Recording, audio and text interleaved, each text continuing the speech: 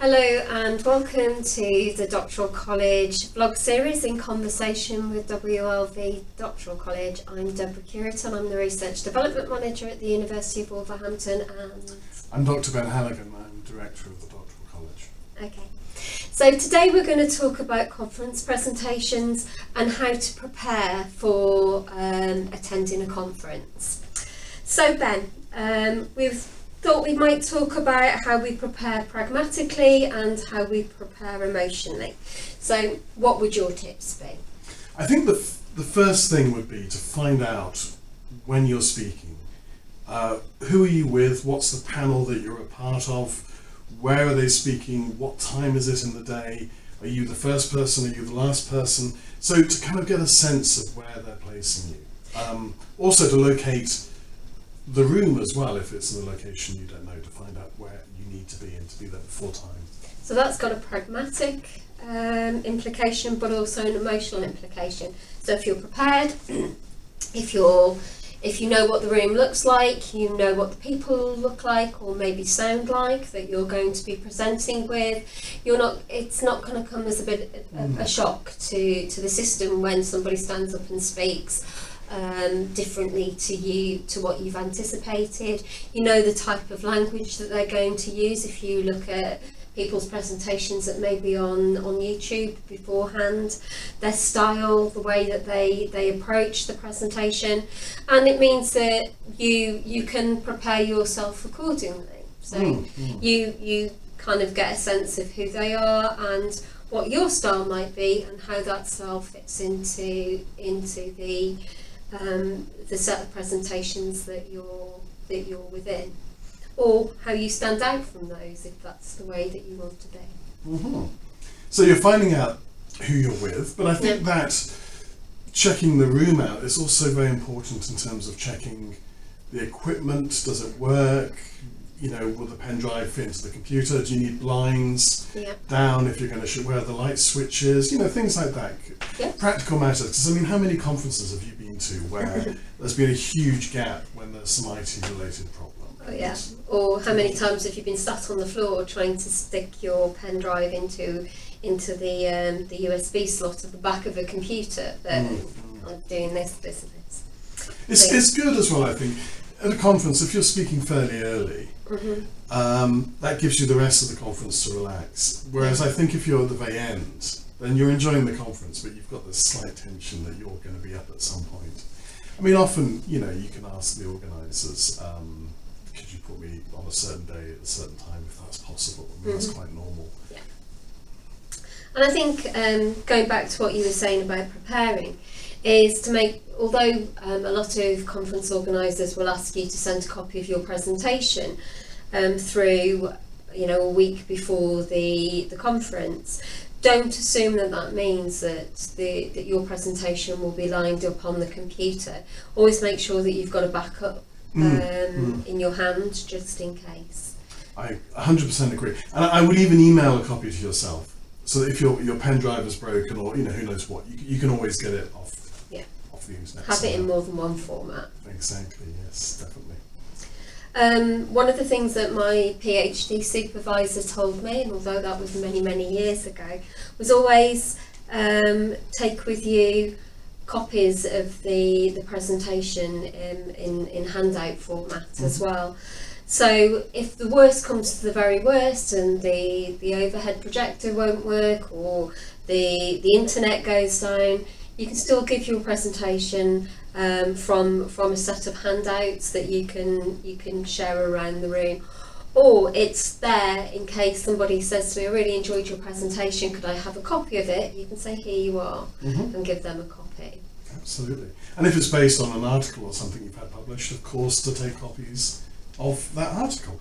And if you have business cards, to make sure you've got those, because a few people may come up to you afterwards and they're interested, and that's a good time to make those connections. And I think as well it's important, if you're doing a PowerPoint, to have a slide at the beginning, maybe also at the end, with your name, your email address, your affiliation, who you are, what you're doing, PhD researcher in, you know, that kind of thing, to really, you know, introduce yourself to these people, because you may be the 50th person they've seen and they may not know who you are.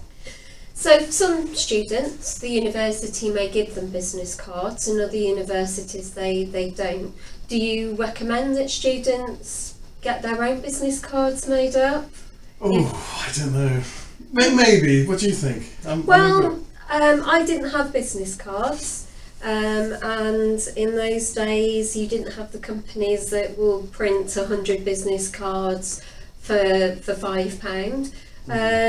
So I used to make sure that because in those days you had to typewrite, there wasn't even computers.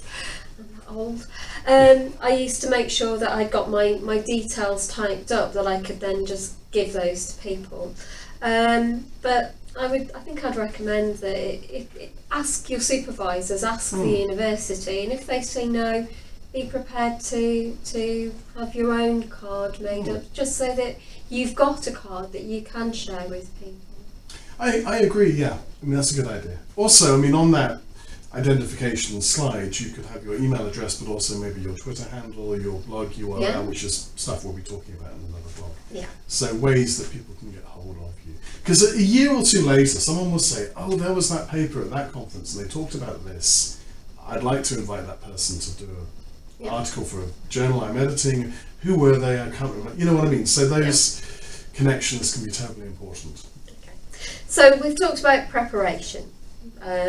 So making sure that we know what the room is like. What else would you suggest? Timing your paper. Yeah. How important is that? Yeah. And I would say don't time it to the second. So if you're given 20 minutes, don't read it to your pet dog or whatever, and then it comes in at 90 minutes and 58 seconds and go, right, that's fine. You'll always be slower. Make life a bit easier for yourself. If you're giving a 20-minute paper, time it to 15, 16 minutes, and then that's it, because that gives you a bit more time for elaboration. Yeah. If you wind up going over, that can be quite disorientating if you've got someone who's waving signs around saying 1 minute, or even worse, who will cut in and say, I need to stop you now. Yeah. And will stop you mid-flow. So please don't let that happen. Time it. Give it a couple of run-throughs, and then you know it's on the... I've been to conferences where they turn the lights off and turn the microphone off at the 20-minute point. So what you don't want is to be in mid-sentence when your microphone goes off and everything goes dark on you. So yeah, make sure that your presentation comes under... And you know, sometimes it's for parity, that everybody has to have the same amount of time. They're not doing favours. Sometimes it's because they need to get the panel over to get the next panel in, or it would have some knock-on effect, or people need to go for lunch, or, you know, so often there are very good reasons why they're like this. Yeah. And I think some of the things as researchers that we make common mistakes is that we try to present too much in a presentation. So that will often mean that we're trying to talk about the whole of the PhD in a presentation rather than one aspect of it. And I think if you try and think about what's the most important aspect of your doctorate or your research that aligns with the conference theme and talk about that, it will help you kind of keep your presentation to time and being more concise and more precise. And to say that as well. So to say, today I'd like to talk about one aspect of my research that speaks to one of the conference themes, which is this. Yeah. And this is one aspect of a wider area of research I'm looking at for my PhD, but I'm just going to be talking about that. And I think that general introduction is very important. And also, of course, a bit of a summary at the end can really be quite important. And I think if you lay out a menu and say, so firstly I'll try to define this, secondly I'll look at an example that I've been exploring, and then thirdly I'll make some observations about how this is related practically. You know, that way you've taken people by the hand and you've shown them what's going to happen, and they won't panic and they go, oh, okay, I understand where we're coming from. So we've talked about preparation, we've talked about timing, we've talked about a little bit about structure, and I think structure is really important. We're going to talk in more depth about structure in another blog. However, are there any sort of tips that you might want to just give now around structure?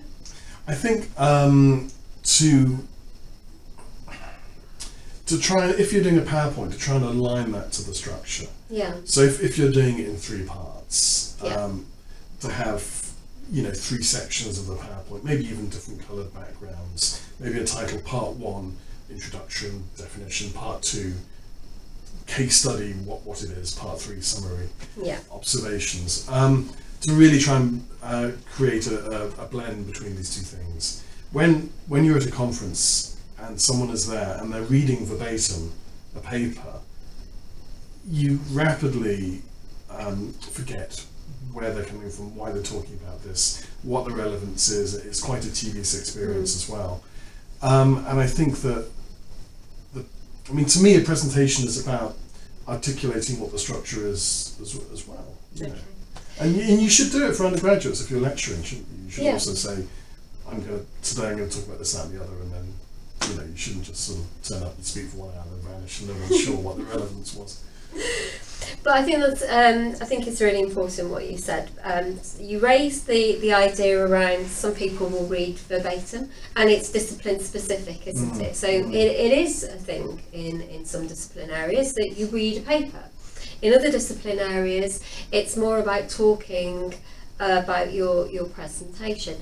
And I think a lot of us rely on notes. I still do. So when I turn up and I present at a conference, I'll have a copy of my slides with all sorts scribbled all over the slide.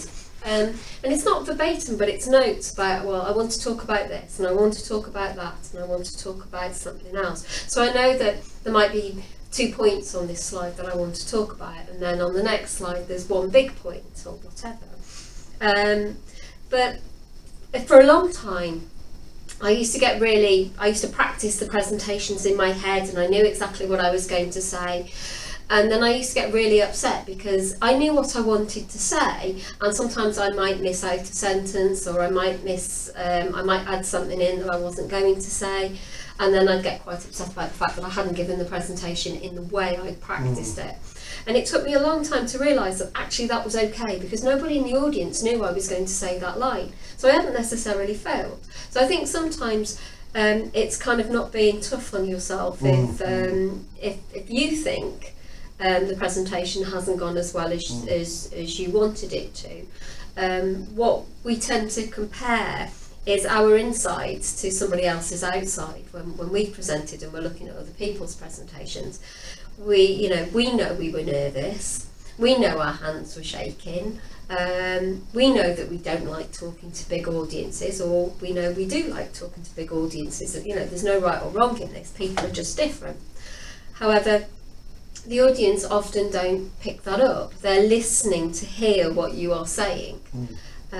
So then they're not going to be aware that, you know, your nervous tick is to keep doing this. They just, well, you know, they're listening to what you say. So, you know, don't beat yourself up, and don't compare. Yeah. Don't compare how you feel inside to what you think somebody else is projecting, or what somebody else is projecting outside, and what you think that means. Very true. And you know, it takes 2 or 3 goes, doesn't it, with a paper, until you're really confident and feel that you're delivering it to the best of your abilities. I don't know. There will always be some people, particularly if you're quite introvert, that giving a presentation is going to be the hardest thing in the world to do, and you have to wear a mask when you do it. I've said to students before now, I absolutely hate it, but I know I've got to do it because this is the job I want to do. So I have to literally act when I'm giving a presentation or when I'm teaching. So, you know, that's okay too. It's okay not to like doing it, and it's okay to feel the fear and do it anyway. So did you get scared of the prospect of questions at the end of your paper? Always. And I don't think I answer questions very well either. I see some people who kind of field the questions and I really admire it. I literally go into sheer panic at the end of once I've finished that presentation about people putting their hand up, and I'm sitting there saying, please be asking somebody else in the panel. And I said, Deborah, we'd like to ask you a question. I'm like, oh no. But you know, you can always, if it is a question that you don't think you can answer, you can always say, you know, that's really interesting, thank you for raising that. I think I need to think about that a little bit more. A very good way. Or ask them to answer their own question. Often people have an idea and they ask a question because they've got a response. So you can invite that. So yeah, that's really interesting. What were your thoughts about that? You do get that at a lot of conferences. People will say, I have a question for you, Deborah. You've approached something this way. Yeah. Have you not thought about doing it that way? And then they will talk for 5 minutes, which is actually their thesis, their research, their ideas. Yeah. And they're not actually asking a question at all. They're just grabbing the floor to air their particular ideas. And yeah, you do get quite a bit of that. Yeah. But, you know, that's okay. And usually people are used to that. So they're not judging you in any way negatively as a result of that. So yeah. So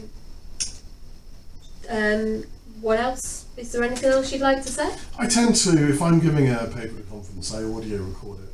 Do you? And I tend to make that available somewhere, should people want it. If I feel it's gone okay, if I've mangled it, obviously, I'll delete it and never mention it again.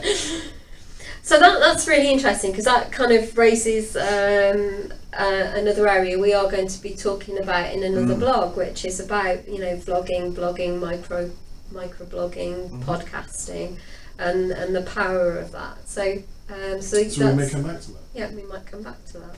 Okay. So we've talked about structure, we've talked about timing, we've talked about preparing yourself, checking the room out.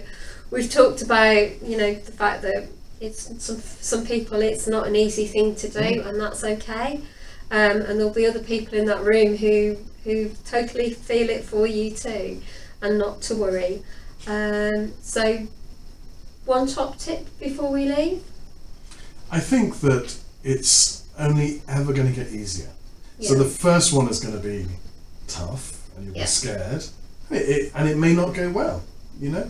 But that's okay, because with every one you do subsequently, it will get easier and easier. Yeah. And then you'll break through the pain threshold, and perhaps then you'll start looking forward to being able to engage in a conference and talk to people and things like that. So not to panic if it seems insurmountable, because you will get to the summit eventually.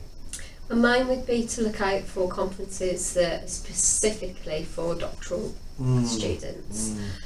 Because the people who are presenting there will be people in the same boat as you. Or, you know, look at the conferences that your university run and view those as a safe space to practice your skills, your communication skills, and to utilise them to kind of quit your teeth really on conference presentations. Okay, so thank you for listening. If there are any vlogs that you'd like us to do, please put them in the, there's apparently below this video, there's a chat menu, so you can tell us the videos you'd like us to do. We'd love to hear from you. And also we'd like to say hello to our new subscribers. We've got some more subscribers. So if you do like us, do subscribe and you'll get an update to tell you when we release a new video. We try to release a new video each week. So keep watching and let us know what you think. Okay, bye. Bye.